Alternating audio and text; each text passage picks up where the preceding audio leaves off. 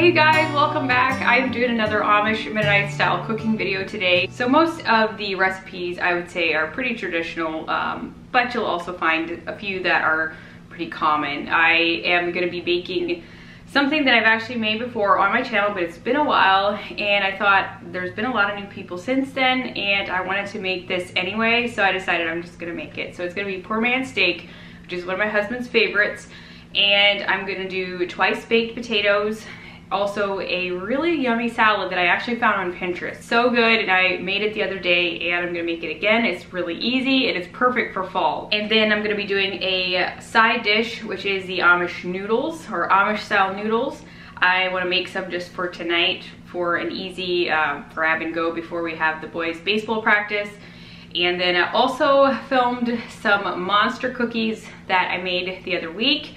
Those are really, really good. I love them so much. And I also might do another dessert or bar recipe of some sort. So quite a lot of recipes packed into one. If you're new, my name is Lynette. I grew up Amish and a Mennonite. Also, I wanted to thank Walnut Creek Foods for sponsoring today's video. I will talk about them in a little while. I'm gonna be doing mostly voiceover in this video, just in an effort to keep it shorter. So I will explain things as I go and also have my recipes in the description box. Without further ado, I'm gonna get started and hopefully you guys enjoy the video.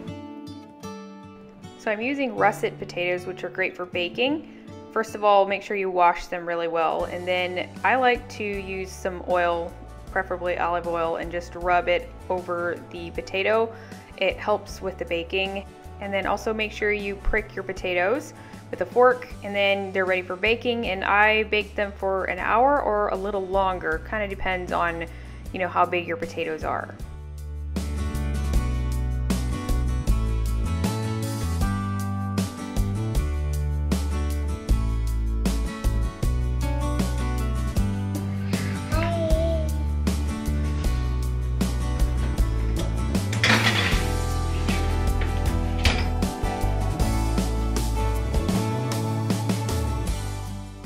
So I do have to say, this recipe turned out amazing, and I'll put it in the description box. All of these will be put down there, but the recipe got rave reviews from my husband and the boys, which is a win because the boys are pretty picky. My husband thought that these were actually the best potatoes he's probably ever had, which was a huge compliment. So basically, you're gonna leave the potatoes to cool a little bit after you get them out of the oven, and then you're gonna be very careful to scoop out the inside of the potato.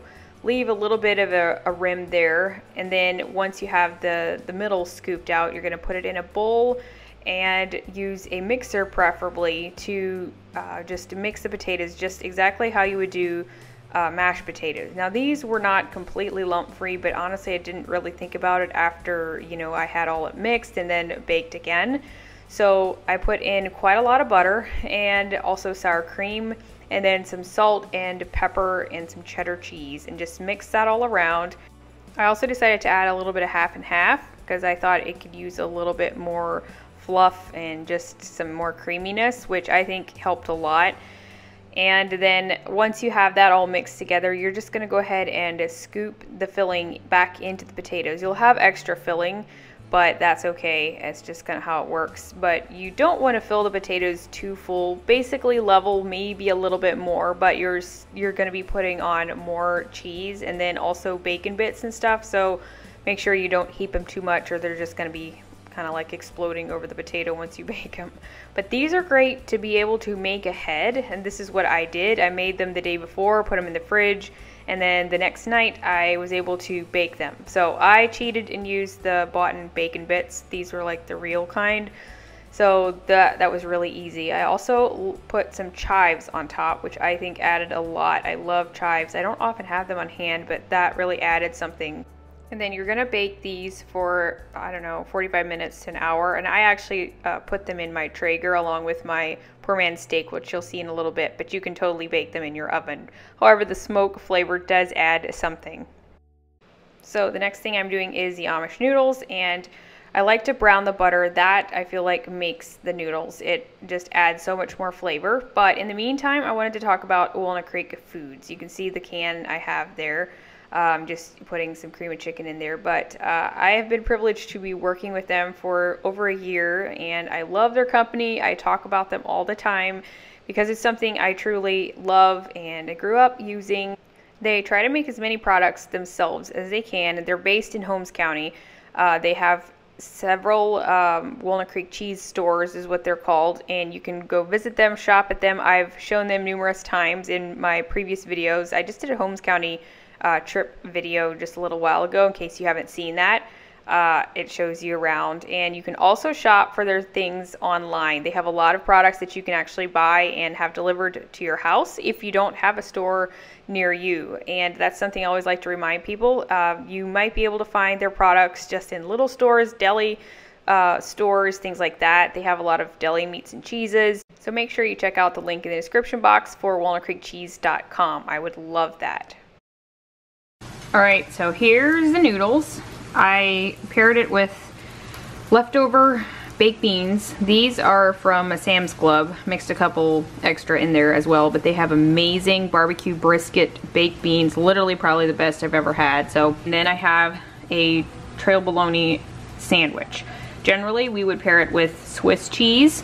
Walnut Creek cheese actually features this. It's like a trail bologna and Swiss, they call it, and it's much better with Swiss, but I didn't have Swiss cheese, and this actually has cheese in the bologna already, so I just used the Colby stuff that I already had on hand in order to try and kind of make it a complete meal for tonight. Really easy and quick. The noodles are amazing. I love these. They're definitely a very traditional Amish style noodle. You'd see them at maybe funerals and things like that. So they're very easy and really yummy. Okay, moving on to the poor man's steak. I am using salt, pepper, Greek seasoning, onion, milk, saltine crackers, ground beef, and I think that's it. It's pretty self-explanatory. You just mix it all together, have the onion chopped pretty finely if you can, and you're not going to use a whole onion, but I just chopped it up anyway. And then you're going to go ahead and mix it together, and I'll explain some more in a little bit.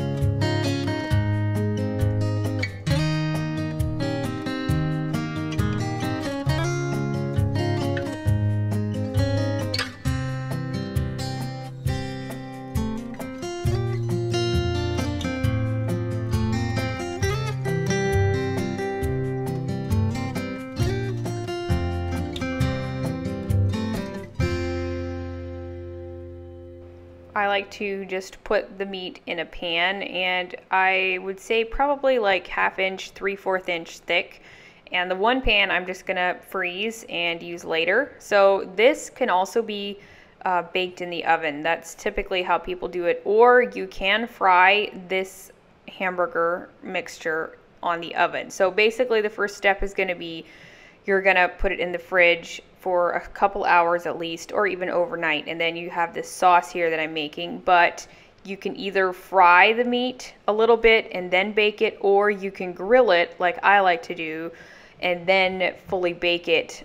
The grill just adds like an extra flavor, I think, and I really like that. Plus it doesn't heat up my house, which is what I was doing with this, and then the potatoes as well. So just grill it a little bit. Doesn't have to be cooked all the way through.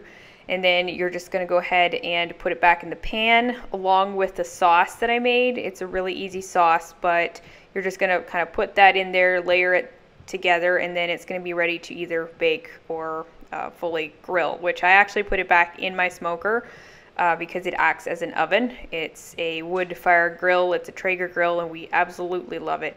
So I put both of these in the grill for probably, I don't know, 45 minutes, however long it takes to make sure your meat is properly cooked through and, you know, the potatoes to be hot. So moving on to the salad.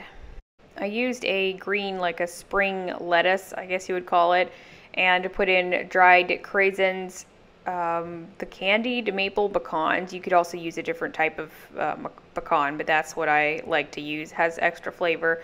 And then feta cheese. You could also add mozzarella if you'd want. I didn't have any. And then pears. And it's so amazing. You use a poppy seed dressing. I just cheated and bought a Panera Bread style poppy seed dressing at the store. You could also make your own, and it is so good, and it's perfect for fall.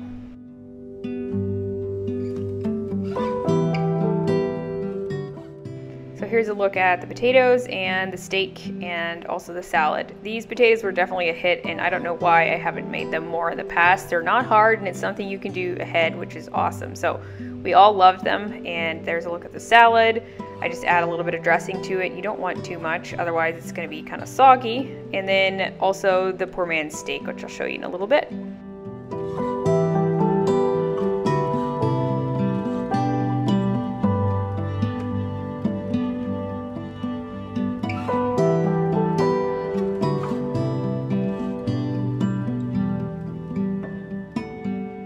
I did want to share a couple of books that I was sent earlier this year from the Gospel Bookstore in Holmes County, Ohio. She sent me the Food from the Heart cookbook, which I had been wanting to try. I really, really like this cookbook. This lady is not necessarily like a Mennonite or anything, but I get a lot of questions as far as what cookbooks do I recommend and things like that. So these are just a few new ones. This one is a mom and daughter.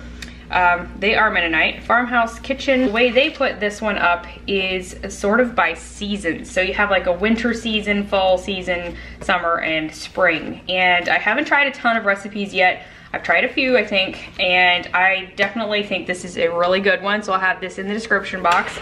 And then this one has lots of beautiful pictures. There's just so many yummy looking things. This recipe especially, oh my goodness, it is just phenomenal. It's called the Gathering Dessert. You guys definitely need to try that one.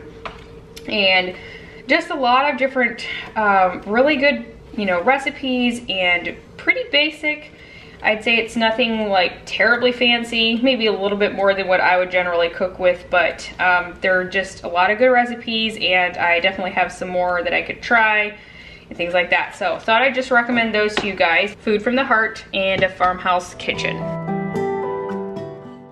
Lastly, I'm going to share a monster cookie recipe with you. I know there's a lot of them out there. My recipe does not call for flour, and I think that's key.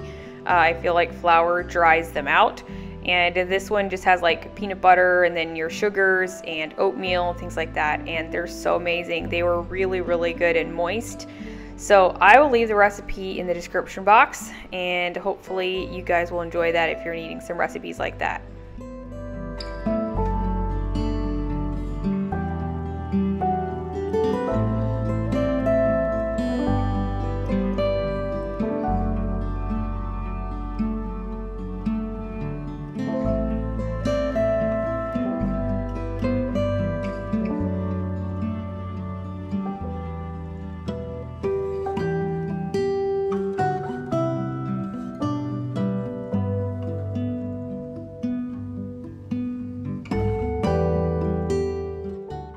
Another thing that is definitely not healthy, but it is so good, is I like to dip them in powdered sugar. And I don't know if all monster cookie recipes call for that. I don't really feel like they do, but this is what I consider a monster cookie, is when they're dipped in powdered sugar. Kind of a little extra step to do, but it's so worth it.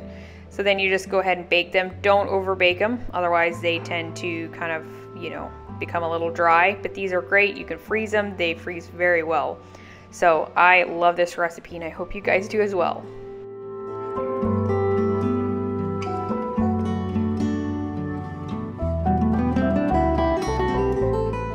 Alright guys, that is the end of the video. I hope you enjoyed it, and I hope it gave you some inspiration. I know that I'm always lacking in ideas. That's my biggest problem, is coming up with what to make. So I hope this gave you some inspiration. Also, if you have any requests, leave them down below, and I'll try to keep them in mind. But yeah, make sure you check out the link for Walnut Creek Foods in the description box. It's walnutcreekcheese.com, and that is gonna be it. Thank you so much for watching. I'll see you all next week. Bye guys.